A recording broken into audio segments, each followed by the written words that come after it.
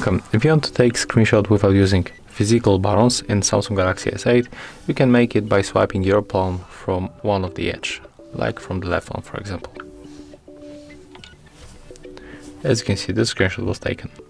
And if you want to enable this option, take a look. You have to simply go for the settings, find advanced features, go for the motion and the gestures, and here you'll find palm swipe to capture.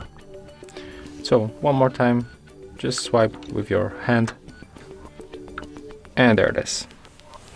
Here, when you open it, this feature, you will also find the preview of this feature, how to properly use this option.